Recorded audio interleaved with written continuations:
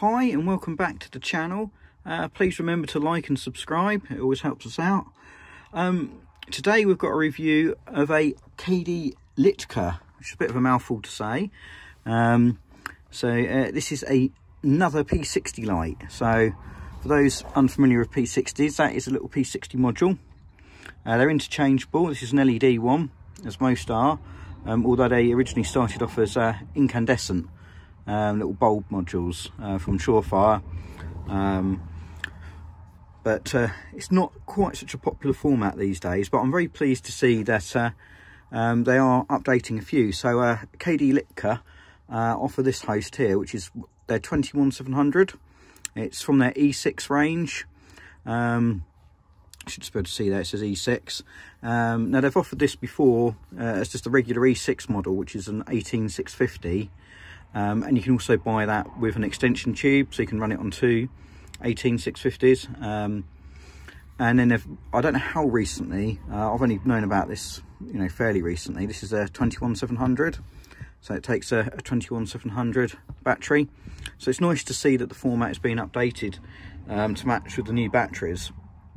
And quite interestingly, it actually doesn't seem to be at much of a deficit to the actual light, not when you compare it to another P60. So this is one of my favourites. This is a Solar Force L2M. I think it's a really nice sort of EDC size, because it even though it's quite big, it's small enough to fit in your jeans pocket, especially when you've got a carry clip on them. But they give you sort of good run time, good performance, and because you've got that slightly larger optic on there with that slightly larger reflector, you get a bit more beam distance than you're typically going to get out of a regular tube light. But if we look at this Solar Force light next to the KDLITKER, you can see even though we've got an 18650 tube on the Solar Force, actually the tube isn't much bigger to take the 21700 battery. So it still feels quite nice. It's quite pocketable in terms of sort of dimensions. KDLITKER also do a range of their own P60 modules, so there are still a few places that sell them, but buying the actual P60 is a bit harder these days. This is one I've had for some time. It's actually a Nisha 219B that came from the International Outdoor Store and pretty much lives permanently in my Solar Force light here. So just for anybody who doesn't know, this is how easy it is to swap out a P60 module. You literally just unscrew the head, which I've got an O-ring seal there. I also tend to pack these out a little bit. I don't know if you can just see on the camera there. I've just got some aluminium drinks can, just to make it a bit snugger fit. Helps with the heat transfer a little bit. And screw it back on. And basically, you can do that and have a whole new light, or change the behaviour, turn one into a thrower, or turn it into a floodder, change the tint. Very quick and easy. So this one here, say KDLITKER do their own range of P60 modules. They do quad optics, they do triples, and they do some single optics as well. And it's nice to see that they come with some modern LED options as well. So this one here is actually the SST 20 in 4000K 90 plus CRI. They also offer the Osram W1, and there's some other sort of modern LED options out there, as well as I think they still list the XPL and the XML2 as well if you wanted something sort of older. This particular one, let's just unscrew the head on here. Because it's a quad optic, I assume their triple would be built very similar as well. Instead of having a separate reflector, you can see it's actually a brass module. There is a spring in there as well, although that's actually stayed in. This is quite chunky. There's quite a lot of mass to this. I'll probably put it on the scales and I'll put some figures up in the video. But it is quite chunky, so I think that's going to soak up a bit of heat itself. It has got some cooling fins on there as well. And then I say with the extra bit of foil I've put in the aluminium drinks can, it should have a pretty good heat transfer. I would say though, because that is quite a heavy brass pill with a P60 and with the 21700 in here, the light does feel kind of chunky. It's quite heavy. Again, I'll put some weights up there, but compared to this one, this does feel a little bit lighter, even though they're almost identical size. In the hand, this actually feels like it's a much lighter, smaller light. But what can I say about the host? It's quite nice. They only do it in the black.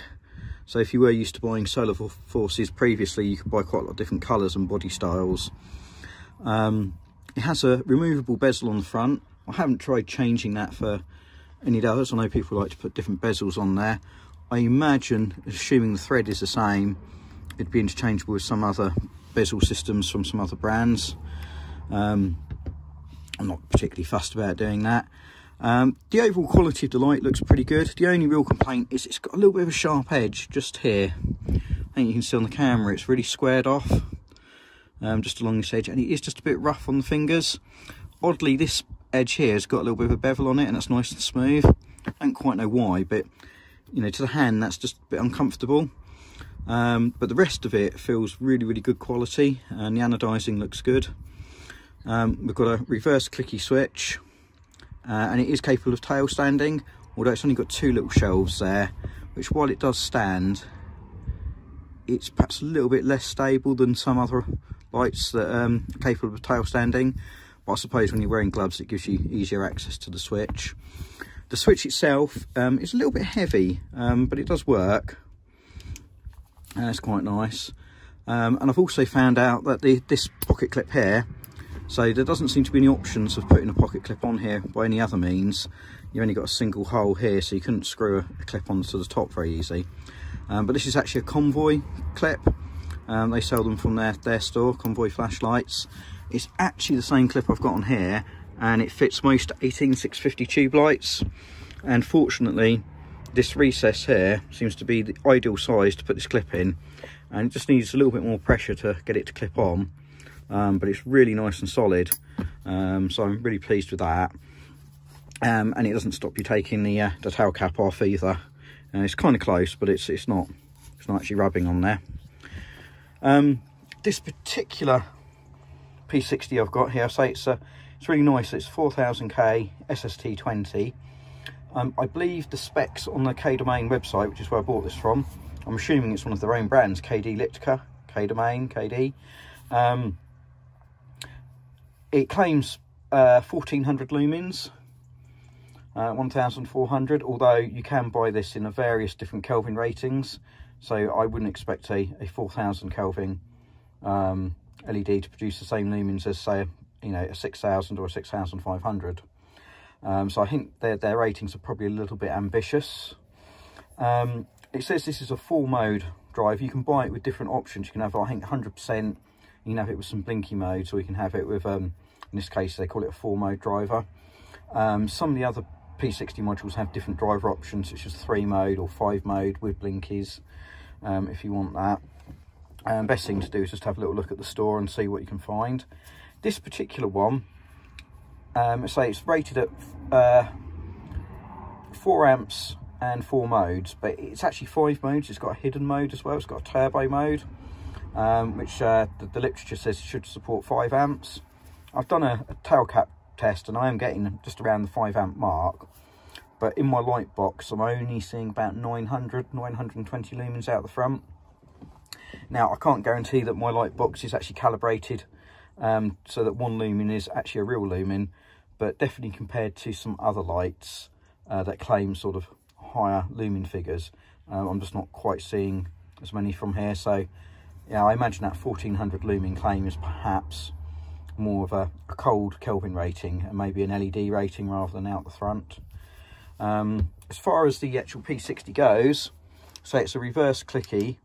You can see it's quite a warm tint.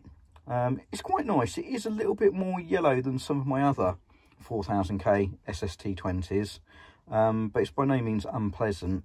I think the camera shows it there a little bit unfavourable with a little bit of a corona, but it isn't really. It is a very floody light. Don't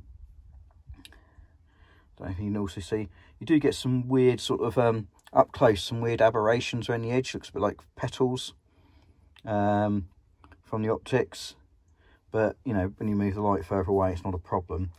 So it's really floody. It's really good for close-up work and for lighting up something not too far away really well, but it hasn't got a lot of beam distance. But we've basically got a low, or moonlight, it really is quite low actually, medium 1, medium 2 and a high. But what we've also got, if you double click on any mode, it should go into a turbo, which is higher than the regular high output. But sometimes it's either a bit hard to get to because the switch is a bit heavy. So normally 2 clicks there would take me to sort of like medium 2 on the low, but if I go double click, it goes to turbo. But also if you're trying to scroll through the modes, then you might end up getting to turbo instead.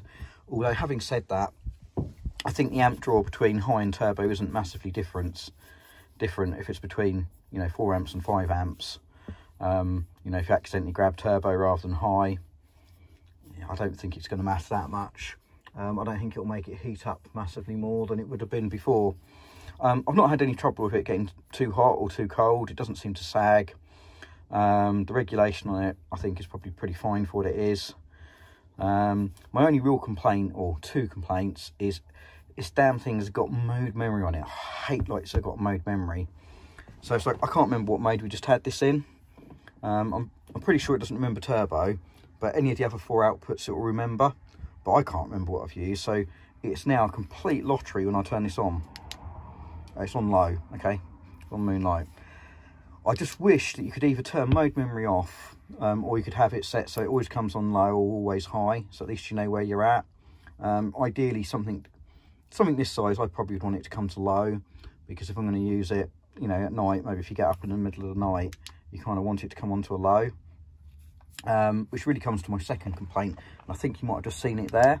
When you activate low, most times you get like a little pre-flash. Let's see if we can get it back to low. Okay, so let's leave it in low, see if it will do it this time. No, it's actually gone to the next mode there. I haven't obviously waited long enough for the memory.